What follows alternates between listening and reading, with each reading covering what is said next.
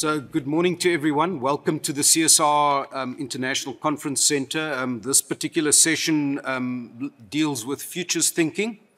With me today, I have Tanja Hichert, who's a qualified and highly experienced futures and foresight practitioner who specializes in applied systems thinking, scenario planning, horizon scanning, strategic foresight, risk management, and facilitating strategic conversations. She helps provide clarity and direction for organizations and institutions faced with complexity and uncertainty. So today, Tanja will be talking to us about looking out for weak signals and pockets of the future in, I assume that's in the present, how to do emerging issues analysis and why it matters. I'd like to welcome Tanja. Thank you. Thank you.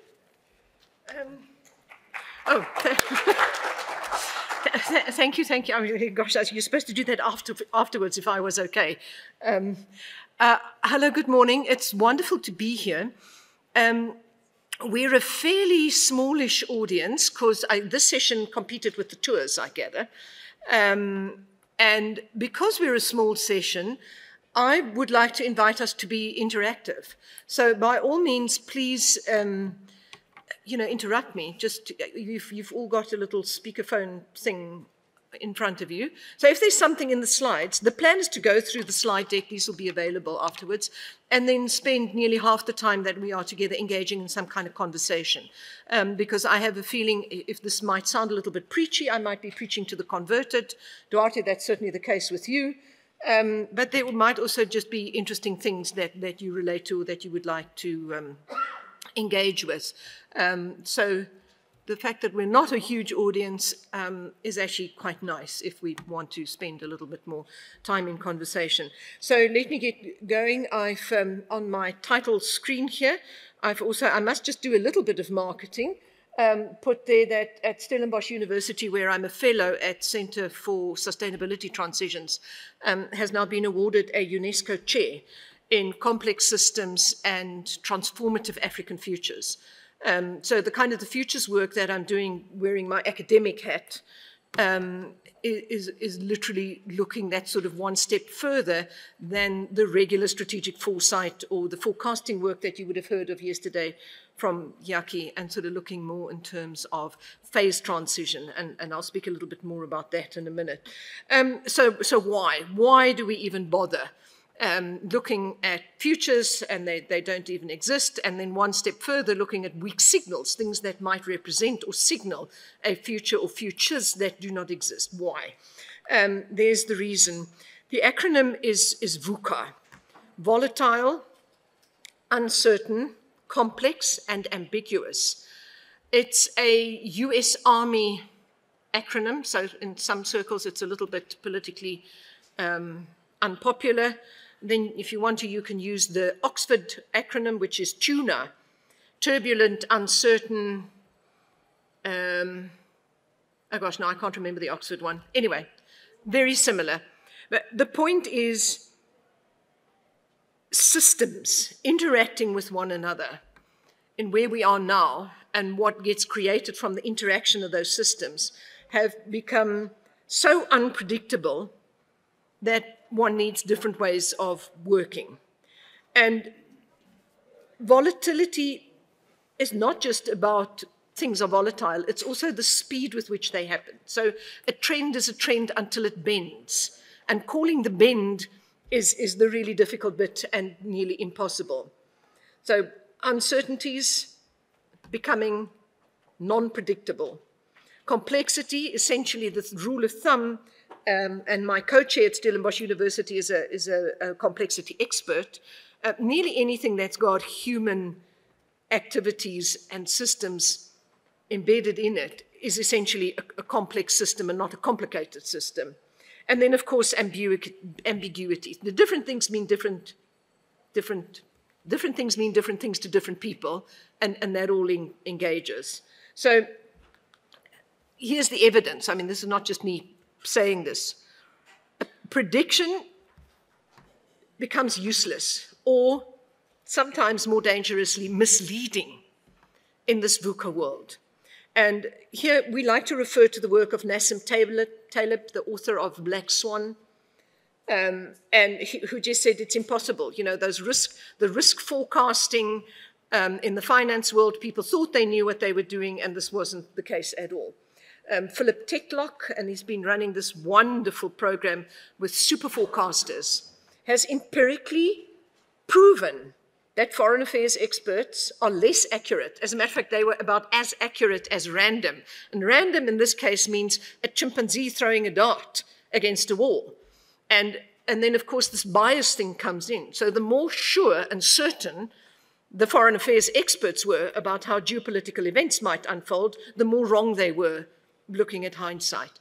And Philip Tetlock has started this wonderful program that the British military and I know the US military are working with now about super forecasters, regular people who have capabilities, and then they get trained as well. And it has to do in the way in which they are thinking. And they tend to be a lot better at calling events. And then, of course, Daniel Kahneman, he's the father of behavioral economics, and he got the Nobel Prize. I can see nodding here. That wonderful, wonderful work that he did, where he revealed how we are systematically misguided about the future and about a whole lot of decisions we make about really, really important things in life. And it has to do with how our brains work. So this difference between thinking fast and thinking slow. And the brain is essentially an energy chomping machine that, if it can, likes to think fast and take immediate. So one has to, again, be conscious, be trained, be aware of doing slow thinking where you start taking better decisions. So oh gosh, he's bleeding off the page, poor old Einstein, the font. He says, the quote is ascribed to him, "We cannot solve our problems with the same thinking we used when we created them." So what are some of these kinds of new, different ways of thinking? Well, I'm going to argue futures thinking is one of them. There are a couple of others. Complexity thinking, taking a systems approach to complex problems, wicked problems, intractable issues, things like big data analytics. There's a whole lot of different ways of working that we need to get a lot better at. So future studies, a little bit of a definition there. Also interchangeably called strategic foresight, an interdisciplinary collection of methods, theories, and findings that help people think constructively about the future. So it's structured, it's systematic. It's not just let's all get together and do a vision, and then, you know, you're sort of doing futures thinking. The rigorous art of imagining, and I really have to emphasize, Duarte, and this is arguable, is that it's craft, not science, okay? And I have a previous life in doing quantitative data forecasting and planning work, and nowadays all of it is qualitative, and it's a craft, okay? And then essentially the use of the future to make better decisions today. So developing a capability to use the future in inverted commas, to be able to actively, in a structured manner, explore what might happen so that you can take better decisions, make better choices now. Now, that lovely little sort of figure showing, it's based on the futures cone, which is some of the academia around this, and the picture here is of a flashlight. And it's a nice way of imagining it, that if you're stumbling around in the dark and you have a flashlight, and it shines just that little bit further, and it gives you some better decision-making ability. Now, the middle of the flashlight's going to shine a little bit brighter. We tend to want to look there, and that's kind of probable futures, or business as usual, if nothing changes. And for that, you use time series analysis, forecasting work, that sort of thing. But then the edges of the flashlight slightly more blurry, and that's when you start having the sort of different futures, preferable futures, plausible futures, and I'm adding into the mix there, it's not on the picture, preposterous futures. Extremely important that we should be looking at preposterous futures. That's the bit. So this is crazy stuff. It's never going to happen, okay? We're actively working with that as well. And the super example of that always is in the late 1800s, Jules Verne, a French author, science fiction author, was writing about putting a man in a rocket and sending him off to the moon. That was a preposterous future. Okay, it's unimaginable, crazy stuff. But then, of course, as time progresses, in the Second World War, the Nazis built these V2 powerful rockets. It starts becoming plausible, okay?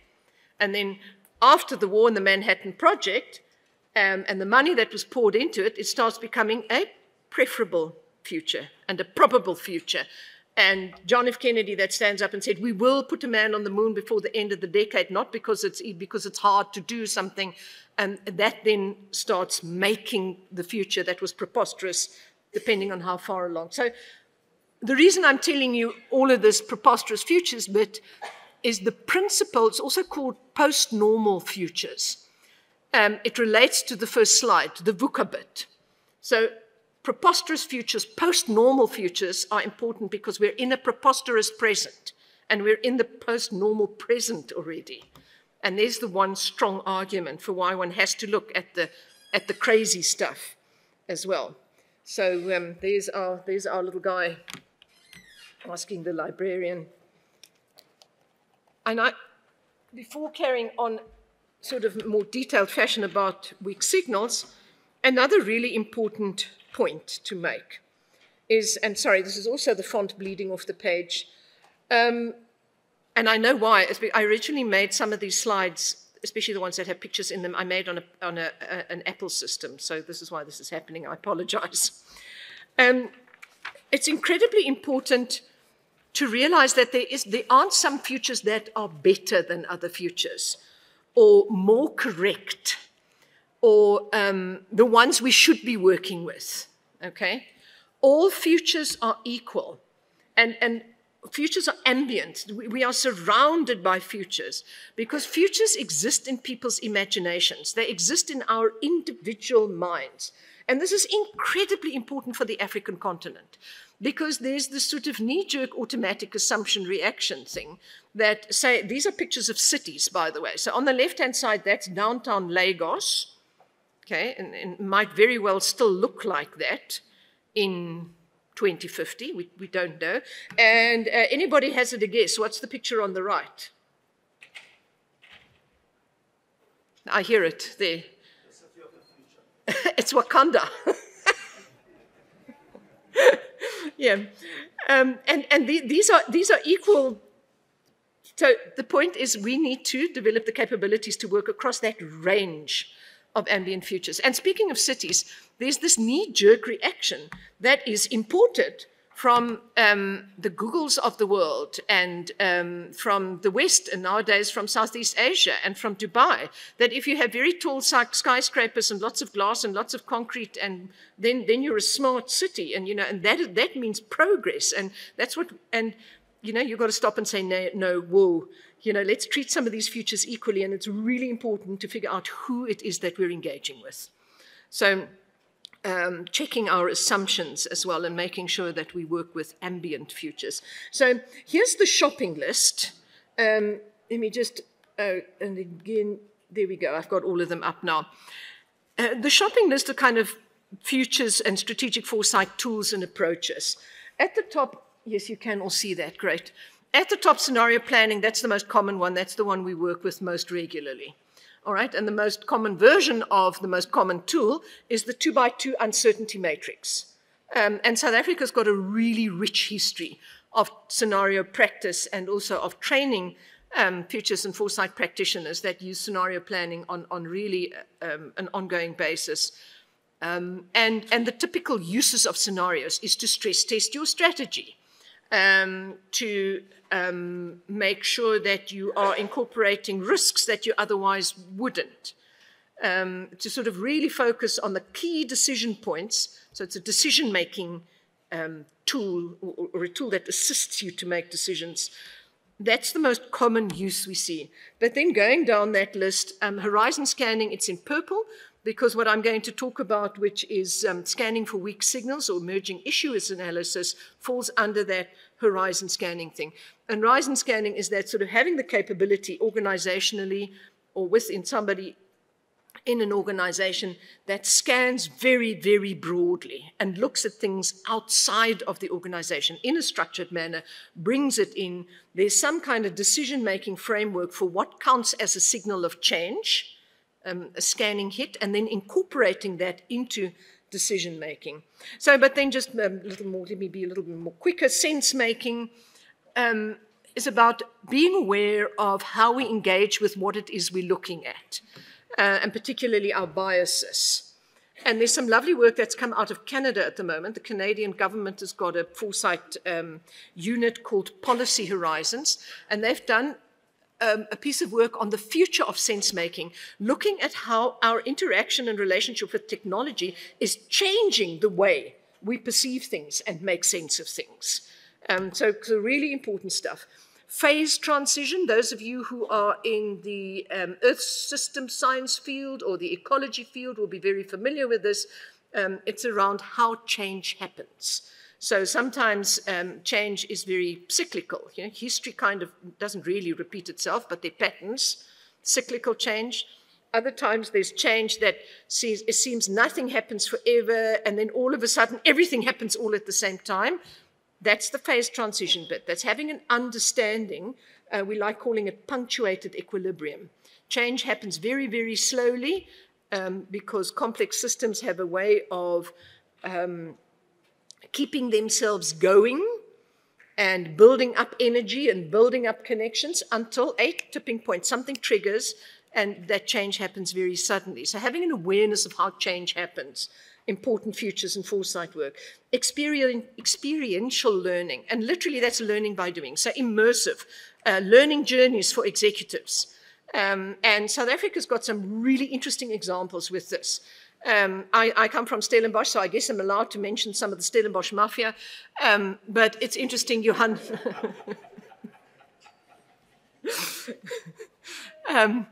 Johan Rupert is famous for getting on a plane, I mean, decades, years and years ahead of when something might develop into something, and going to see what this looks like. So, I mean, in the days, I think I was working for an oil company at the time and had a huge, big, clunky IBM desktop.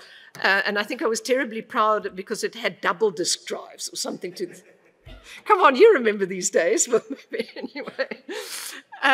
Johan Rupert was famous in those days already for getting on a plane and going over to China and looking at production line of personal computers. And he was literally in those days, this is late 90s, people. There was a production line somewhere in China that was 1 kilometer long. And Xantiago, of course, Becker is the other person, famous for taking time off, taking time away from the desk, and going on an experiential learning journey. Red teaming. Duarte, do you guys do some of this? Do you ever, when you sort of have decision, red teaming? Security work. In security work, yeah. General business and even NGO and NPO work. I mean, I'm working with a civil society organization that's red teaming now. They get to put together a little team that is specifically put together to say, well, sorry, this is wrong. We should be doing it like X, Y, and Z, and purposely playing devil's advocate. That kind of work. Serious gaming, design thinking. Design is incredibly important. I was listening to a talk the other day where somebody said everything is design these days. I thought, okay, that's either helpful, or very unhelpful, but anyway. And then experimentation and rapid prototyping.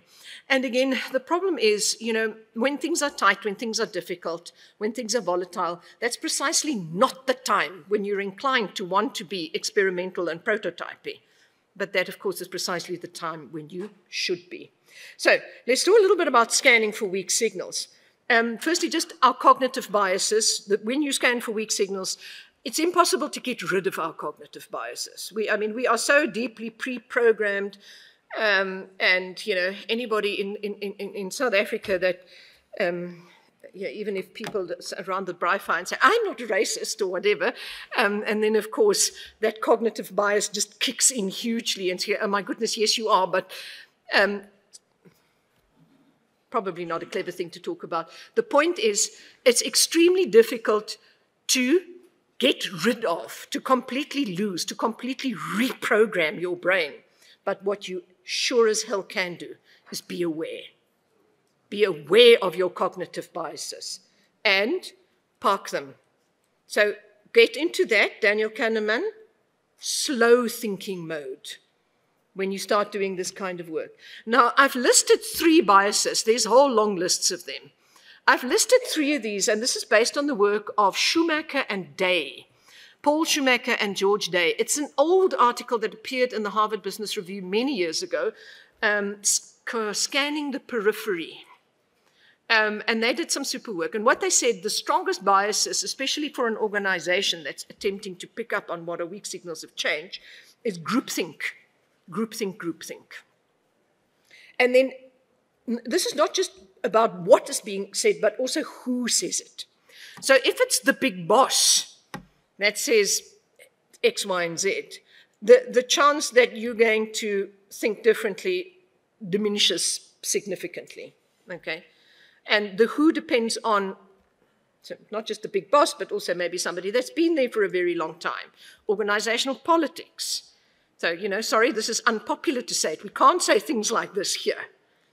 So really important to park those, be aware of them. And then this bias, of course, becomes stronger if information is weak, incomplete, ambiguous, or unquantifiable, and there you see VUCA again. So the more VUCA there is, the stronger these biases kick in. And, okay, this is not just me saying it.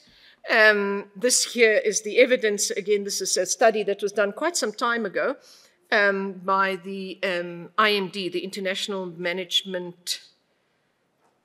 She forgets the acronym, sorry. Anyway, there is a reference for this if you're interested. But just take a minute and just read this little list. It's quite frightening, to be honest.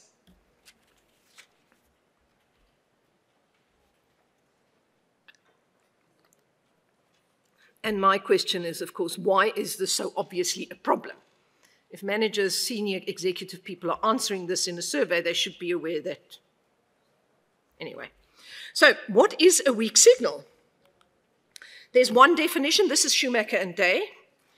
And the first symptom of change or a sign of an emerging phenomena that may be significant. It may be significant. Okay. It's something that has actually already happened, but it's strange, it's weird, and ridiculous or scandalous. You know, again, that thing, oh, this is too, we can't talk about this. All right? That's where the weak signals are. And then this is a lovely, thank you. It's so nerve-wracking. I'll pose later, okay. This is Hiltunen, who is famous in Finland for having done some really significant PhD work on the topic. A seemingly random, disconnected piece of information that at first appears to be part of background noise. And then it can be recognized, and often only with hindsight, to be part of a significant pattern. But you're able to spot it if you start viewing through different lenses or taking a different perspective on it. Or, and I'll talk about crowdsourcing in a minute, start speaking to the people who think and see differently from what you do. That's when it starts becoming something that's meaningful. And then that's me. I stuck that up there, and I want to talk about that just for a minute or two. And that is that what is often a weak signal to some is a mega trend to others. Yeah, okay, I hear, and quite rightly so. Now, because, you know, when COVID first hit, and some of the conditions around COVID, and then with the Ukraine war and the gas price crisis in Europe and all that sort of stuff, it was fascinating. I was in a meeting with a bunch of Americans and Canadians. It was actually OECD people. And they were saying, oh my goodness, all these shocks. And, you know, we had the whole meeting was about shocks and something. And at some stage, a colleague of mine piped up, African as well, piped up and she said, you know, actually, we're used to all that stuff. These aren't, a lot of this isn't shocks for us. So she said, you know, maybe we should be talking about the democratization of shock, or we should be talking about the polycrisis. And it's that. So what is a weak signal is blindingly huge megatrend obvious, depending on who you are and where you are. Okay. So just quickly, megatrends are these large-scale social, economic, political, environmental, technological changes. I said that very quickly, but here is the Futures Foresight rule of thumb always. Steep V domains S for social, T for technological, E for environmental, the other E for ecological, P for political, and V for values. Steep V. That's how broadly you look across domains. And that is where we find these mega trends. Slow to form over decades. They take decades to form, but which, once they've taken root, exercise a profound and lasting influence on many, if not most, human activities, processes, and perceptions.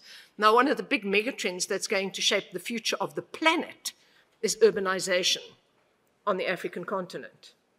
So what until recently was a little bit of a fringe part of academia is very quickly starting to become really, really important.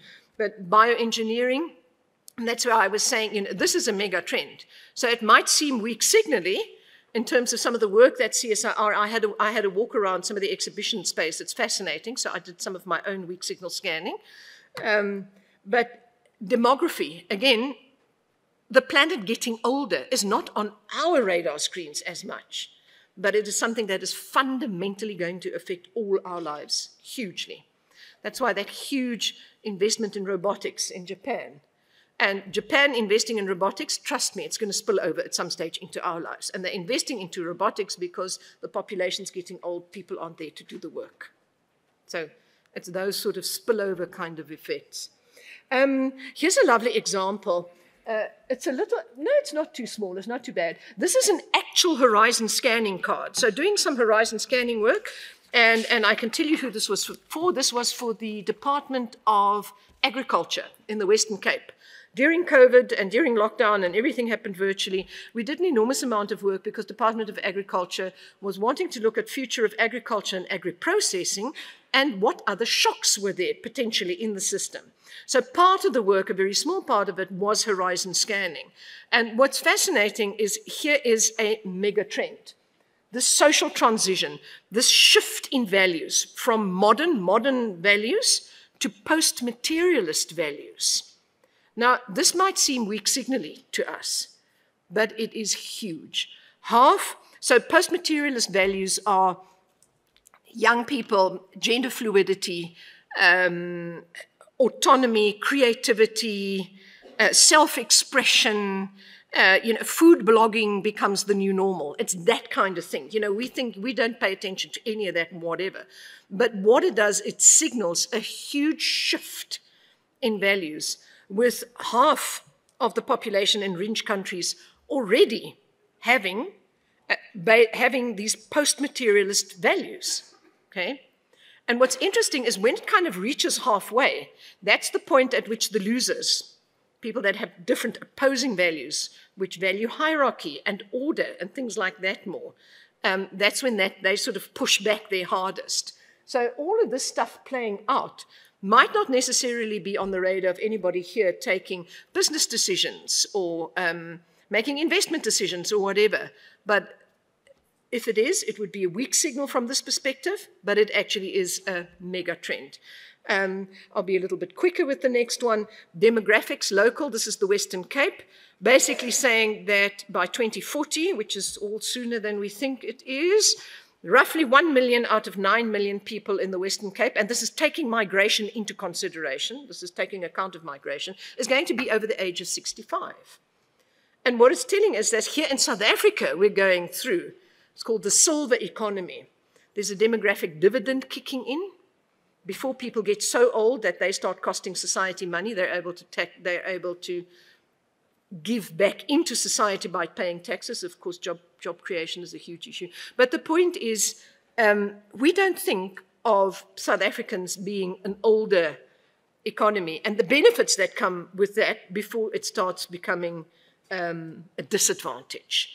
But we see this playing out in the Western Cape right now. Here, of course, are our really big mega trends. It's a little COVID cartoon. I think that was meant to be Manhattan at the time. And the cartoon was hacked. The cartoonist drew these 3 tsunami waves. And then it was hacked, and people went and drew the 4th one back in. And he said, it's cool, and everybody can use the picture without having to ask his permission. But the point is, it beautifully describes these mega trends and the tipping points. And the thing is, the weak signals are what you look for when you try and get a handle onto the tipping point. So when that thing crashes over, is what it is we should be searching for, not the thing itself, but you've got to be very, very aware of the thing. And then, of course, this holds true. Is that, you know, we think we kind of are planned to set up for climate change. Yeah. But there are a lot of the sort of things scientists constantly tell us happening sooner rather than later, etc. And the reason, of course, behind all of these expected tipping points, polycrisis, intractable issues, underlying everything is this geological epoch that we're entering now, the Anthropocene.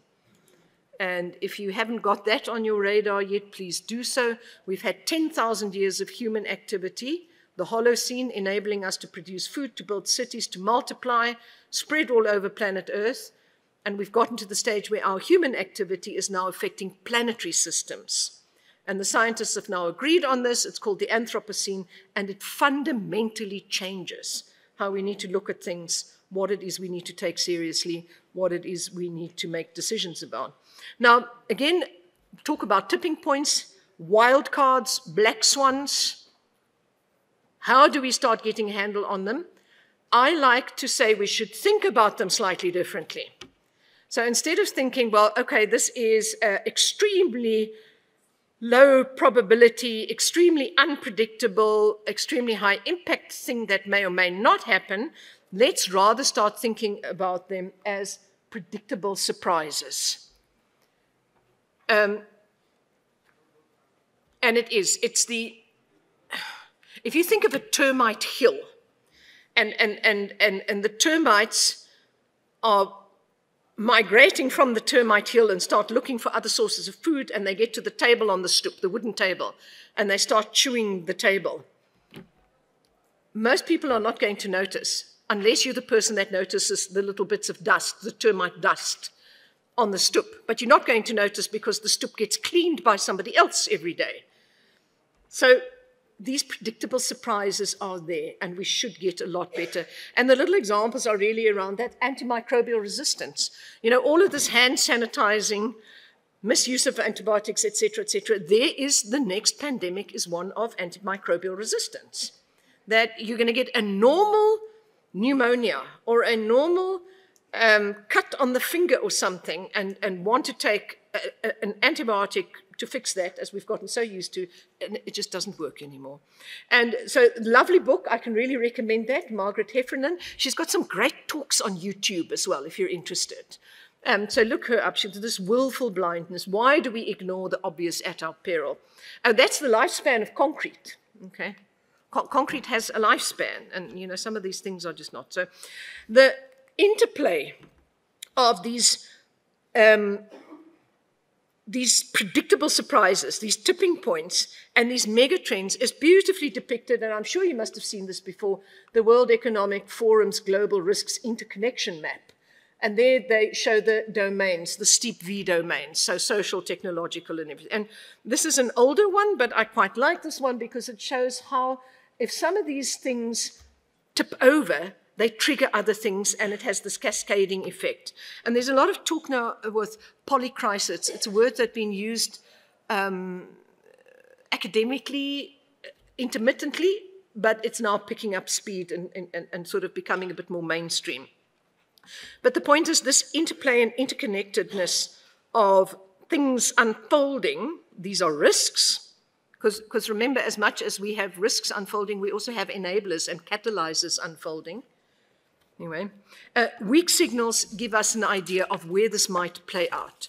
And that is what's so interesting. And again, just repeating a point of earlier, that these macro forces, what is a mega trend to one is a weak signal to another. So these macro forces play out on the global stage, but then they manifest locally, and it's often quite differently. And it's up to us to start paying attention and getting information on how this happens. So here we go. This is the absolute crux of it. How do you do this? S-curve, futures people love S-curves.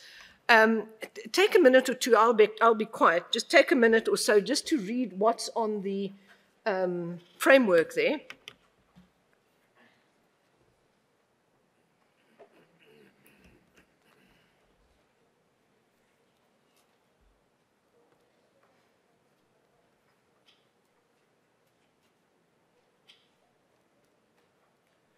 Okay, so here is where you're going to find weak signals, and arguably up there as well.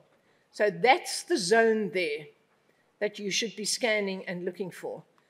If you've read it in the Sunday Times on a Sunday morning, it's not a weak signal, okay? By the time the government reacts, it's already ancient. But look at what it is you should be looking at. Art, science fiction, fringe writing, esoteric journals. And if you think, oh my goodness, this sounds terribly weird, trust me, in your organization, you have people working, and around you, I mean, if it's not your kids, it's your kids' friends or something like that, that have this information, that are tuned into this. And I have a colleague in the UK who says every time he takes a train journey, he walks into the station and he goes to the magazine rack and he buys a magazine from something that he obviously would never ever normally buy. So I mean, he lives in an apartment in London. He says he buys a gardening magazine, and it sounds a little bit weird, but that's the kind of type of shift in thinking that one wants to. Here, research reports, think tank studies, scientific and technical journals. What's interesting, Twitter has been extremely useful, and I'm waiting with bated breath to see what happens with Twitter now that Elon Musk, can you see my pulling a face, has acquired it, because all of the sort of really interesting work at academic institutions where people are doing sort of experimental work, the fringe stuff, and people tweet. There's a talk about this, or there's a new blog post about that. And I have found Twitter extremely useful for following some of these sort of weird and wonderful things that are happening. So the point is to have a system and a structured way of figuring out what's happening here. And Duarte, we're going to talk and engage about that in just a little while, aren't we? Because I know you've been doing some of this work. So very quickly, I'm nearly done. Just to say here, this is the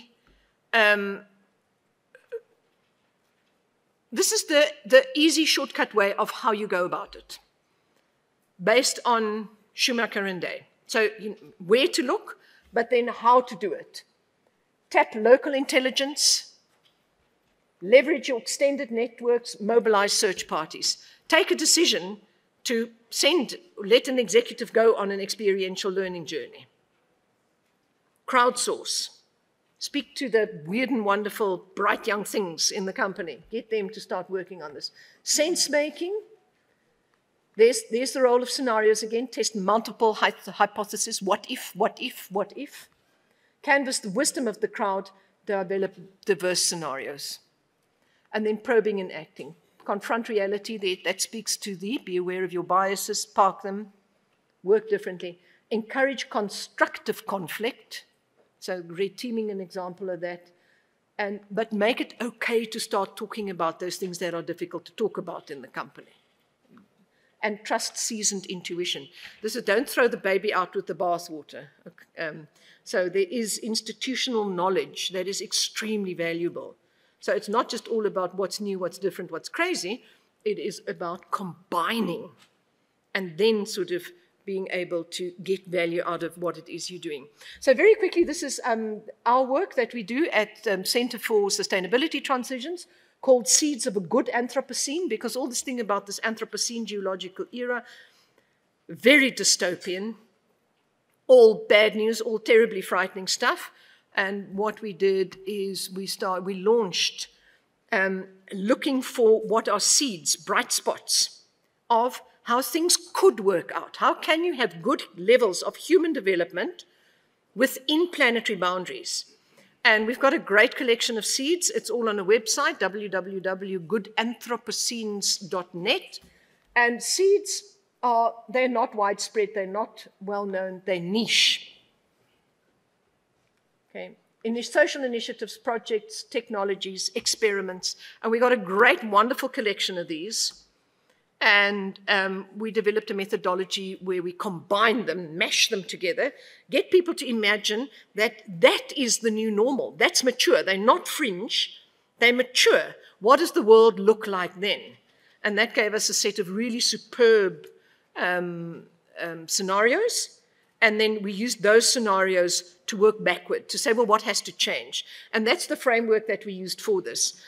So this is called Three Horizons Framework. It's superb to work with because the weak signals, the seeds, the signals, the pockets of the future in the present are at the bottom right here. Oops, sorry, but I might as well bring, okay. Here we go. Weak signals. It's not dominant. So it's at the bottom, but they indicate that third horizon. These horizons, people, are not timelines. They're just an indication of how systems shift. So a dominant system is dominant until such time it isn't anymore, all right? And difficult to call because of tipping points. And a nascent system, a system that's wanting to develop, is niche until in the future somewhere it's dominant, and then things look completely different. The best way to remember this, by the way, or to think about this, is a really super framework to use for nearly anything. It's very intuitive as well. Is the energy transition that we're going through at the moment. So up here, fossil fuel, oil, and the system around it, internal combustion engines, political power, enormous amounts of money, etc., fighting like mad to remain dominant. Here on the up, renewable energy, solar, wind, sort of really growing very quickly. The transition zone is where these things clash, where you'd have a very big change happening here, for example, is if subsidies shift. So fossil fuels still get trillion-dollar subsidies. If those subsidies shift, it enables that shift. It's one of the things, of course, one can have many conversations about this. But look here, down here. That's not renewable energy. Weak signals, that's stuff like fusion, okay? Fusion power. Maybe arguably green hydrogen. So that's the stuff here. It's not on the up there. But there's a lovely framework for having structured strategic conversations about this. This is just illustrative to say small things, tipping points, and the way to get a better handle on tipping points is to get a handle on weak signals, which is why we do it. And I'm ending off, and I'm going to leave it up there for just a little bit, the generic benefits of this way of thinking. And we've got a good 20 minutes or so for engagement and conversation. Let's just take another minute to finish reading that. I'm not going to read it for you.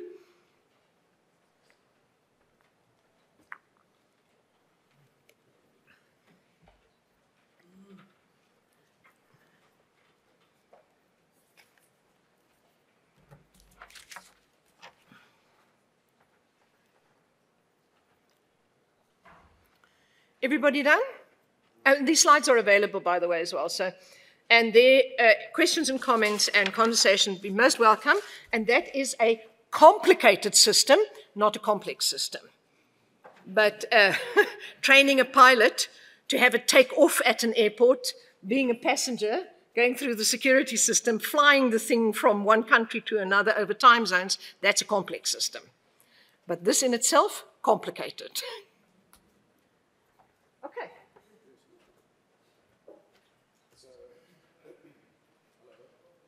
Me? There we go. So I'd like to take some questions. I don't know whether there are any burning questions immediately. Don't see any immediately. So Tanja, I would like to ask you a question.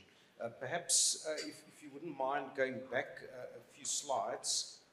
You're welcome to stay seated there. You don't have to go back. Oh, of course, I can operate. Look over there. Yes, you can look relaxed, and I'll walk around and solicit questions. You can just remain calm and relaxed. So if we just go back just a little bit further on there. That one. The next one. That one. So I saw you covered my, because my experience, if we go back, sorry, just to go back to the previous one. So one of the problems that I've experienced working, doing this is that people think they've got something which is an emerging signal, but they just haven't read the literature. It's like 30 years old. And then they get very upset with me in a workshop because I say, well, that's not an emerging issue. It's actually a trend or it's a problem already. It's been well known for 30 years. So I'm glad you covered that. But if we go to the next slide. So if I look at this, one of the things that's interesting, and I know this is just a schematic, but maybe you could, and this is a question to you, in moving from scanning for weak signals to sense making, it seems to me like there's an important step there of opening up the implications of these emerging signals. What sorts of methods and techniques would you use to do that before we start getting into, and maybe that's part of, it's in that transition between the scanning and getting into the sense making, so there's some preparatory work that you do there before you do these kinds of things. Perhaps you'd like to talk to that. Absolutely. I'm biased. So I really like something called a futures wheel, which is really easy, very useful. I'm so sorry, I can't see people over there now, but I think I had good eye contact with you while I was talking. Tanja, you've got the middle seat here. Okay. I feel safer in the corner. Okay, oops. Sorry. They're a different height. Yes. Okay. Futures wheels are fantastic. Yes. So if you've got something that is a weak signal or an emerging trend or whatever, so let's take something like fusion power, for example. So you've done your research, you've had a look at the timeline of when people think this might actually be a reality has become less and less, and you've done your research and you say, well, this is still crazy stuff, and fusion power, it's also, oh my goodness, look, there's some people experimenting with the fact that it might be actually affordable, not the most expensive thing ever thought of humankind. And then what you do is you put that notion of fusion power in the middle of a sort of bullseye kind of graphic. And you say, this is a possibility, fusion power. And then you go through a process of saying, well, what if? What are the implications and the consequences of this actually moving out of weak signal territory? Becoming real. What would be the consequences of that, politically or economically? Precisely. Precisely. So your futures wheel technique is all about, here's this weak signal, and let's have a talk about it's not niche or marginal anymore. What does it cause? And then steep V, social, technological, economic, environmental, political values.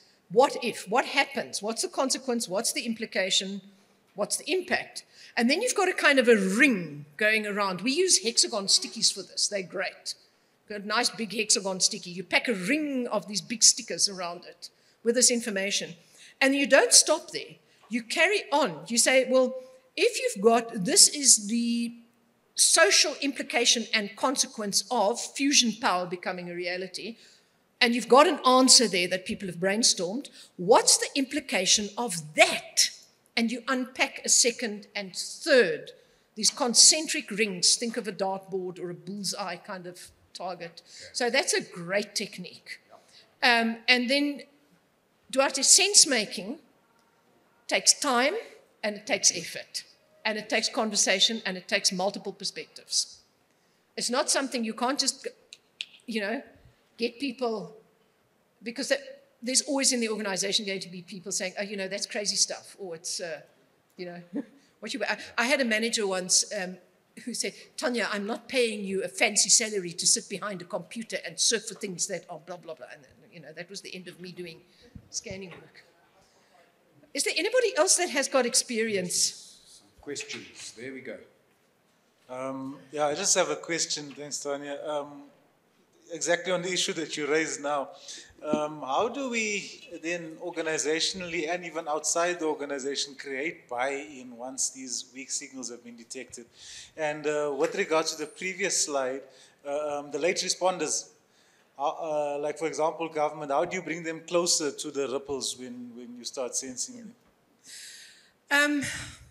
You know, there's always going to be some people that never get it. But I'm hoping the structure of the slides that I gave you, the fact we're in a VUCA world, you need different ways of thinking and doing. Futures thinking and having a sense of complexity is one of them.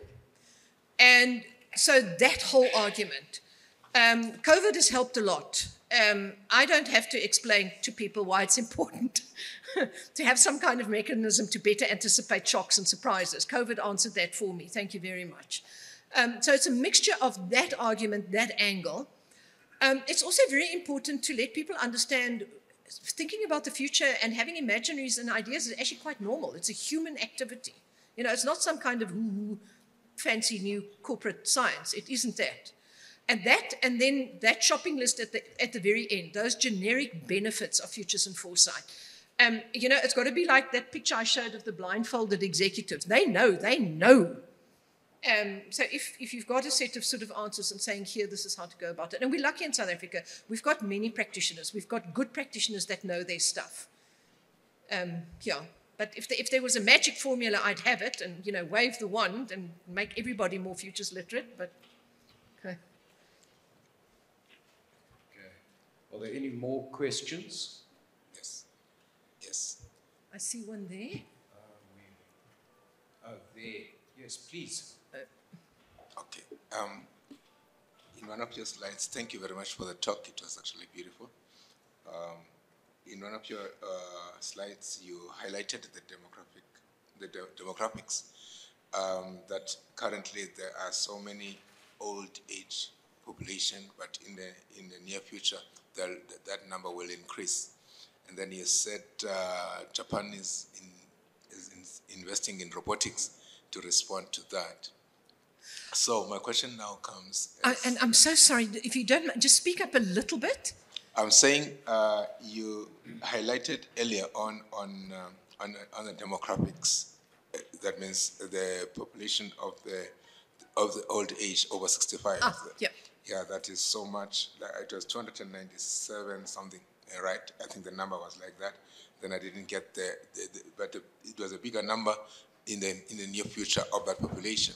So now you said Japan is responded to that by investing much on robotics, and you also highlighted that will be part of us as well in Africa, or maybe the world. So I was saying, is that the best solution for the situation, or is there any other way we can attend to that? Why I'm asking that is that we have emerged from one industrial revolution to the next, and now today we are suffering from global climate change, I would say, global warming, I would say, because we ignored some signals in the second and the third industrial revolutions. So now in the fourth and the fifth industrial revolution, are we doing something to avert dangers that we could face, like we are now facing global warming because we ignored some things that happened in the second and the third industrial revolutions? Yeah, everything you've mentioned there is absolutely huge and unfolding in this transition zone right there now. And it literally, the point about transition zone, it's messy. There's a battle there about what are the technologies, what is the impact of those technologies, what is the consequence and effect that they're going to have. And it's all fighting out in messiness. But the point is we need to be able to have good conversations about what are the different implications of, given we've got climate change coming, what are the fourth and fifth industrial revolution issues, unpacking them, and again, having a strategic, structured conversation about the future so that we're able to take those better decisions about which are the technologies we should be backing and which not. I tend to be, I hope I've interpreted your question correctly. I tend to be an optimistic South African because we're lucky in that we have quite an open society. There aren't terribly sort of hard-baked ideas about this is exactly the way we should be going. There is a lot of contestation of ideas about, hang on a minute, this is not the smartest idea to kind of stretch out the coal as long as possible, etc., or whatever. And these ideas and contestations make up part of the conversation that we have. The point is, and that's the point of the Anthropocene, and again the VUCA thing, is we really are hitting planetary boundaries where all bets are off, literally. And the biggest challenge we have on the African continent is our levels of human development. And it's that fine sort of, if you think of human development, we need a minimum level of human development. And now that's not the overconsumption stuff, okay? That doesn't mean we should all now be like the Americans and have huge trucks and massive air conditioners and things like that. So levels of human development, there's a boundary for that, and then there are these planetary boundaries. And there's that ring of innovation. And in a place like South Africa, that innovation comes from the messy edges. That innovation is not going to come from established systems that have been there for a long time and are kind of locked into the ways of doing things, locked in economically, locked into where power lies, locked into where decisions get taken. We're at the messy edge, and in that kind of transition zone. So that's the kind of the point I'm trying to make. I feel optimistic that there are ways of addressing the complexities that you are describing there.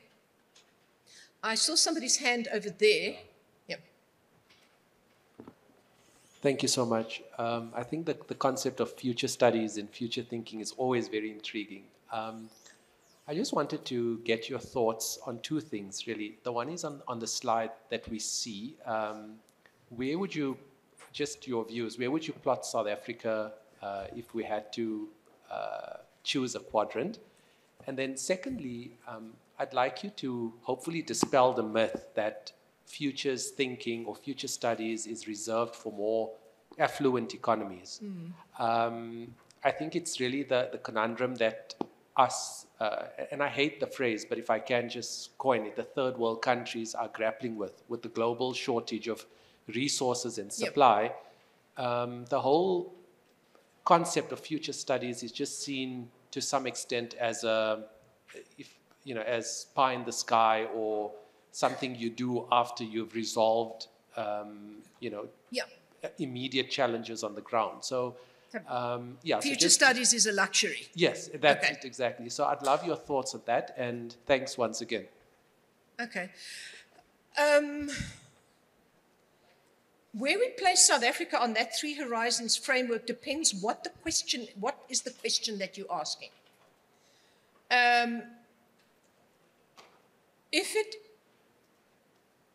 So if South Africa is your unit of analysis, what bit of it are you looking at? So I was trying to understand maybe if we had to plot South Africa or rate South Africa in terms of its level of maturity, assuming we are still operating in the present domain or in the transition, or are we almost bordering the future horizon? Where would we plot ourselves? It depends entirely what your idea, and remember it's different from other people's idea, what your idea is of what is considered a mature future. So is it some kind of vision of liberal democracy and capitalist economy where, individuals all have great levels of consumption? Or is it some kind of autocratic, semi-autocratic system like Singapore, So if you put Singapore on the top right there, where's South Africa compared to Singapore? So it depends what it is you're looking at. We often work within a future third horizon. You can either stick scenarios in there, or you can stick a preferred future. The one thing that's really interesting again, and it kind of links, and my answer to your second question is also going to link to what I said to the gentleman in the back in the middle there. South Africa is messy, very messy. So I think we are smack in that transition zone, unsure of where it is we're headed, which raises the really important issue of why future studies or futures literacy is incredibly important and not just an elite or business or military exercise. It really needs civil society and everybody's voices to be heard about what kind of community and country do we want to become, and then have that conversation of, well, what is it that needs to decline? What is it that needs to grow? What is it that we need to navigate, transition in that messy middle? So in a way, your question to me about where South Africa is, my answer to you is futures literacy for everybody becomes so critically important. And it really is about all voices being heard. Again, South Africa's got some enormously superb work. It's become a loaded term, but decolonizing the future, having conversations about, no, it isn't just about reaching some kind of capitalist growth target or human development targets, and then after that, no consequences or something. And I would, and the chair at Stellenbosch University, precisely transformative futures means this is not regular futures planning, strategic foresight. It is all about transformative futures. It means crossing that bridge to what is ultimately or should become a sustainable society where people can have a good life and not some people a fantastic life and others a really horrible life. I've been a bit fluffy and vague with you, but those are critical, fundamental questions, which for me answer themselves by saying we should all be engaging in futures work. And it's very empowering to do so.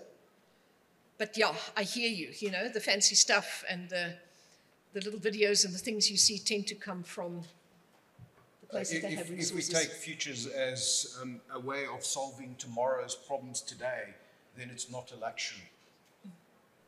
If I can offer that as an explanation, it's not a luxury. It's not about just imagining some utopian future. It's actually about solving tomorrow's problems today. The gentleman has a huge point, though, Duarte, because I've just come back from the Dubai Futures Forum. And so Dubai 2 weeks ago gathered the world's top 400 futurists or whatever, and it was all glitz and all glamour. It was fantastic, by the way, to just be out and engage with other futures people. And they came from all over, and in Singapore, it happens in the Prime Minister's office. Same thing, sure. And Salesforce is a massive company. They've got a Futures Foresight chief executive, C-level person appointed. But part of that conversation was also people from Zimbabwe that are starting a course at the Technikon there in strategic foresight. So, yeah, there's a lot of work to be done. But, I mean, academically and intellectually and principally and morally, I fall very strongly into the camp of it is precisely not for the elite to make those calls. And you've got to have that kind of mutually assured diversity when you do futures work. Otherwise, you're doing bad futures work. And you know what they call it? Used future. Yep. Yeah, the Suhail Inyatula's term. Yep. You're working with a used future like a used car. So if you think progress and future and ideal wonderfulness is Singapore, it's been used up already. It's a used future. Or it doesn't translate into our particular context. That would make it a used future. But I think we've hit the end of the time. Oh, goodness. I'd like to thank you very much, Tanja. Sorry. And for all your effort. Oh, super. Do I get a goodie bag? Yes, you do. We won't disappoint you on this Thank regard. you. Thank you very much for your time and effort. Okay.